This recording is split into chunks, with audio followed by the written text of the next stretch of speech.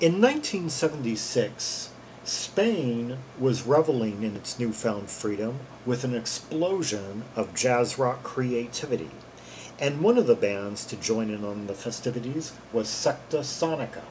And from their first of two albums, Fred Pedralbes, the track Violentos los Correas.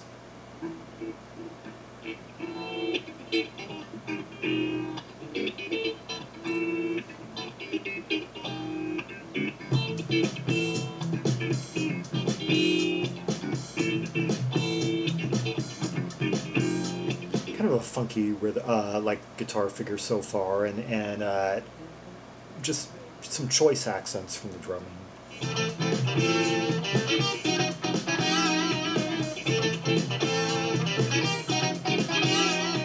Okay, I love that kind of dirty, fuzzy tone and that odd move in the key.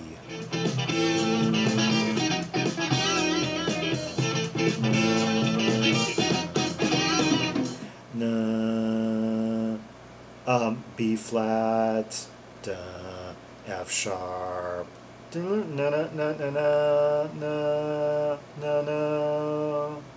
Huh. Maybe it's going like B flat to F sharp minor. Na.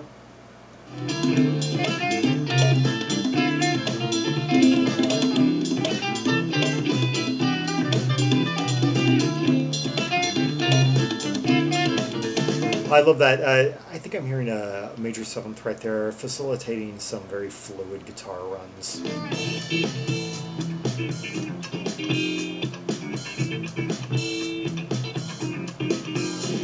It's strange how I was trying to pinpoint what was the drummer doing. He's adding like this this hi-hat on every four.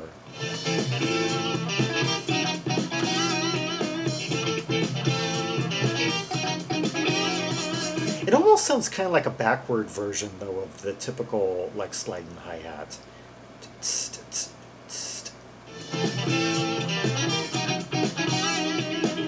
It's a little bit slower than most hi-hats, so there's some odd note that fuzzy guitar is, like, hitting between that change.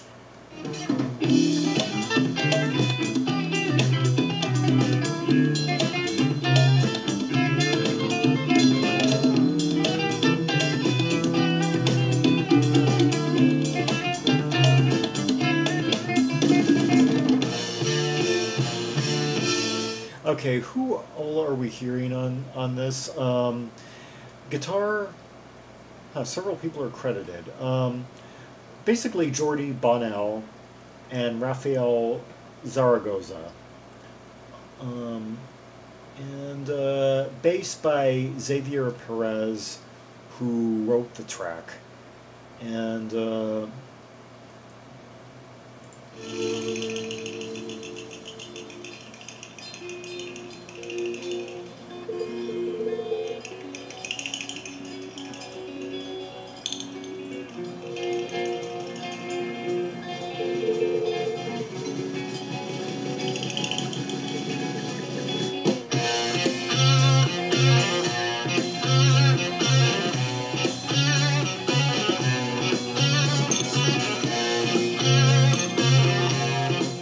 I think a half step with some more fuzzy guitar filigree.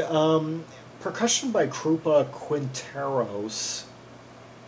I don't see the drummer listed though, but obviously we got two different guys playing.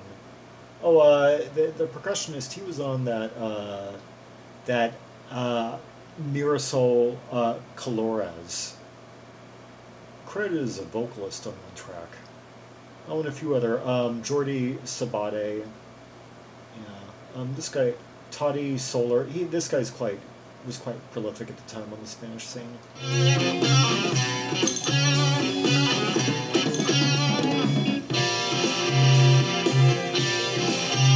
Yeah, there's two guitarists on this.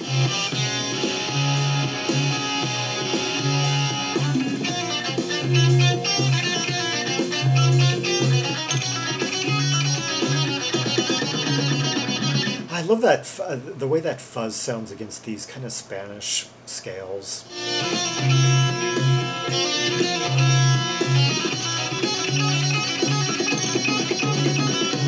You know what I guess is giving this band kind of a unique sound is that it's basically flamenco in disguise. It's basically flamenco guitar played on an electric with a fuzz tone. Yeah.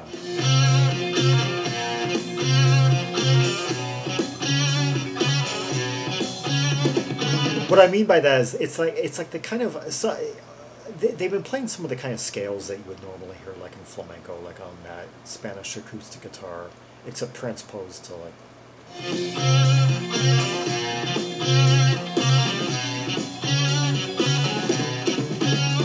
I was commenting in that Iceberg video a couple of days ago about how Iceberg were unique for the time and that they were incorporating that fuzzy guitar sound from the 60s into mid-70s jazz rock.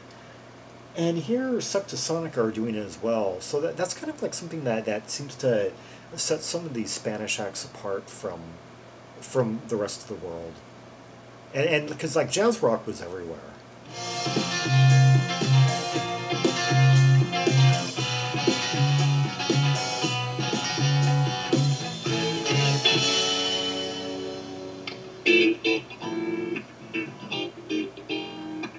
Now more of a funky riff here. This is supposed to be the other guitarist who was kind of giving us a bit of harmonic nuance during that solo we just heard.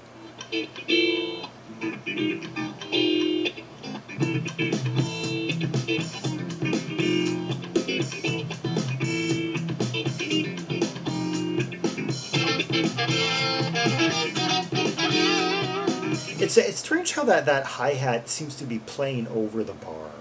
It's playing on the 4 and then kind of continuing over the 1.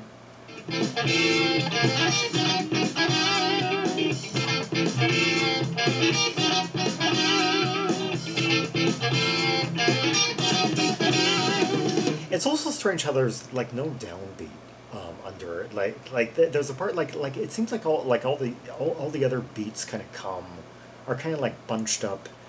You know, at the front of the bar, then you just hear that like.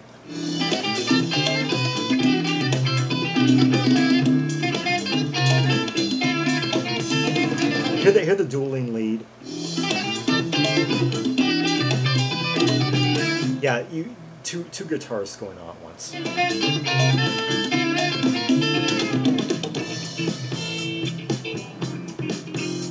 Think of just all the harmonic density of this. 2 lead guitarists plus a bass, giving us some really melodic ostinato patterns.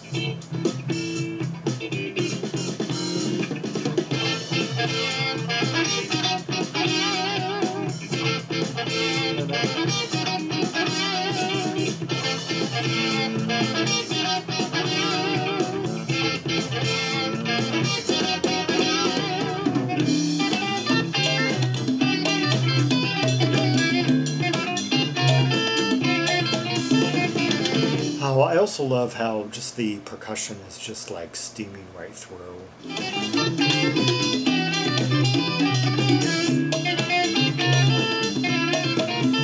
And the bass is just kind of like walking everything through these changes, so with such like slickness.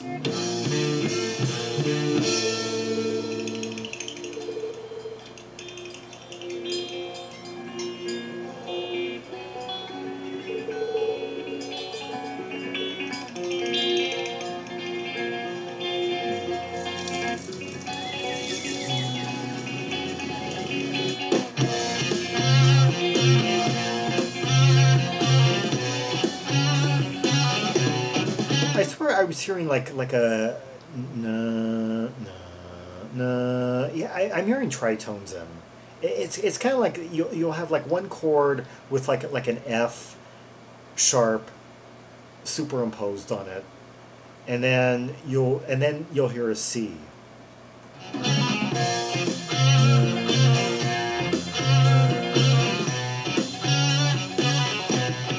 Well, if you're basically doing a half step between B and C, and yet you're emphasizing the 5th in B, F sharp, and then you move right up to C, and then you emphasize just the tonic in C, you're kind of creating a tritone.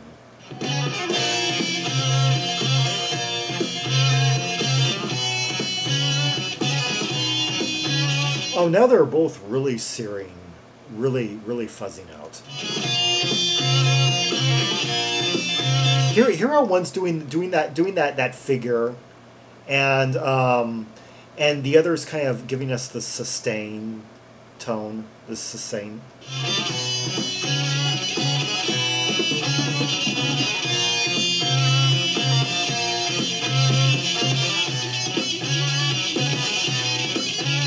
Yeah, one's basically playing like single notes, and the other's giving us that kind of like angular figure.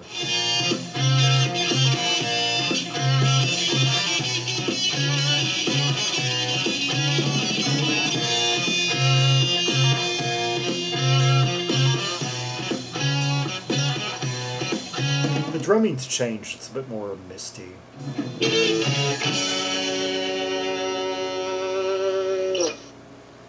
That was Secta Sonica with Violentos los Correas from their 1976 album, Fred Pedralbes.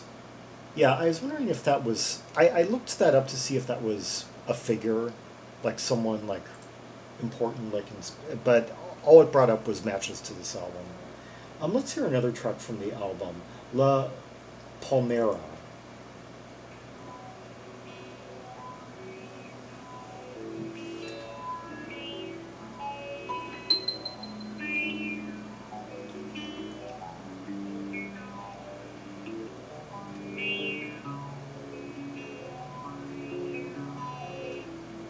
Oh, I love that guitar tone, and hear that, yeah, kind of like kind of like envelope-y,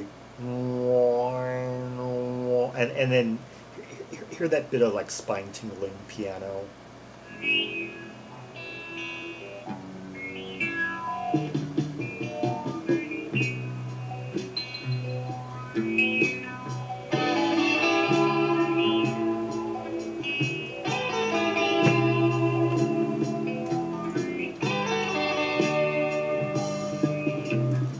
I can't think of many bands in this vein of music that use the twin guitar arrangement. This track is... Oh, no, it's the same two guitarists, yeah. There's three guitarists that appear on the album, one who appears on three tracks, neither of the ones I'm playing.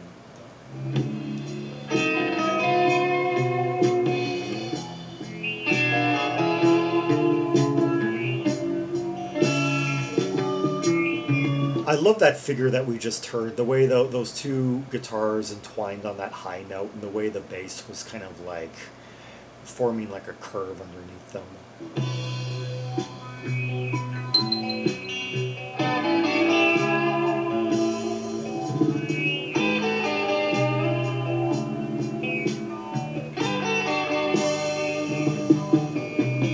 Oh, that kind of liquidy sound.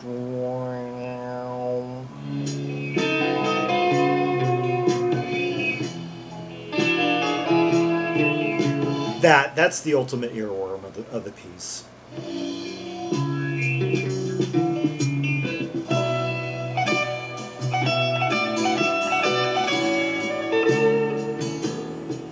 We have acoustic guitar finally.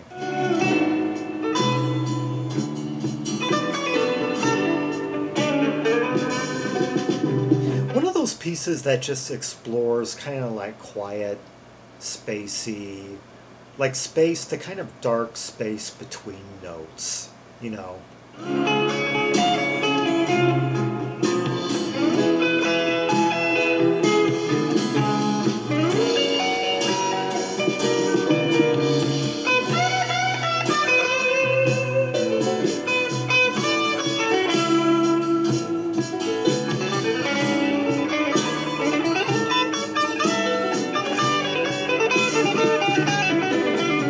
Okay, these, I guess, is referring to palm trees.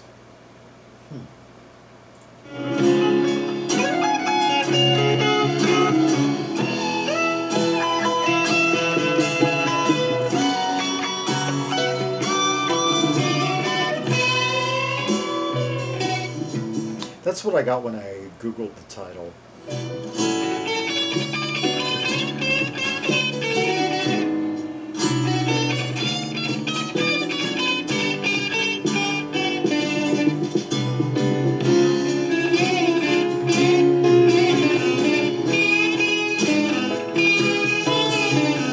I love how the structure is just so loose, and yet it's so tight at the same time. I mean, it's got like a definite direction. It's like hummable, you can follow it, and yet it's so free flowing. And there's like so much space for the musicians to move around in it.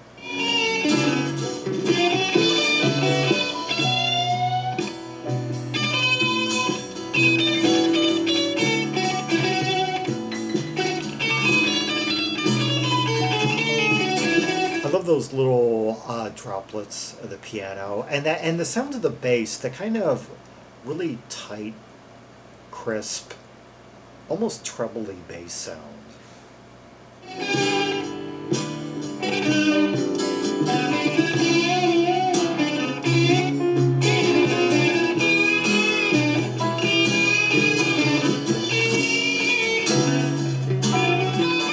And the way the acoustic guitar is just kind of like almost like throwing chords and sort of play, like the mixture of there's a certain kind of motion, like freedom to this.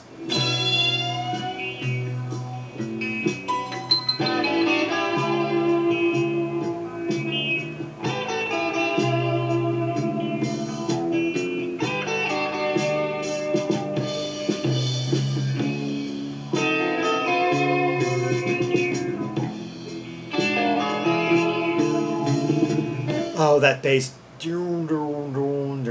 That bass kind of has a similar effect on it as like the guitars actually.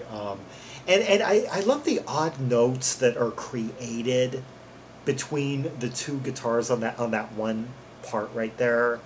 Yeah, there's the way either it's just kind of like in the scale they're playing, very likely, or an odd.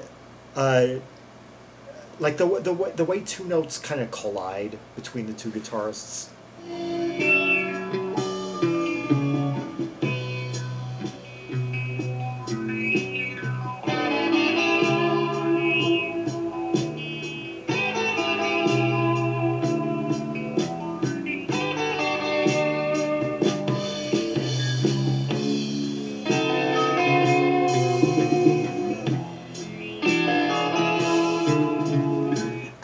There's something about that melody. It's almost as if where you might be expecting a full step or something, or you instead get kind of like a half step, or you get it, or it lands like one note kind of shy of where you're expecting it to. There's something odd in that melody.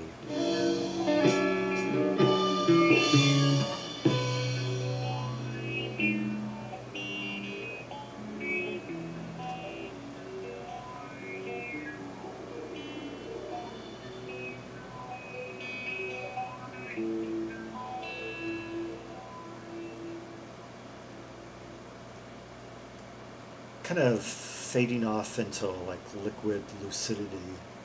That was La Palmeria by Secta Sonica, and before that, Violentos los Correas from the band's 1976 album, Fred Pedralbes, their first of two albums, yes. Released in 1976 on Zelest Edziga. Edigza, yes. For more Rubies and Sapphires from the two Secta Sonica albums, see the directory of albums by Spanish artists linked in the description below. Like and subscribe and follow me on social media, and leave a comment if there are any observations you have about the two tracks we just heard. The layers, the arrangements, the interplay, the dueling, like, harmonic lead interplay between the two guitarists, the counterpoint of the bass, the creative drum patterning, Yeah, so many nuances to take in. Yeah. And until next time, this is Zaragon, the world's most air-traveled trim maximalist, signing off.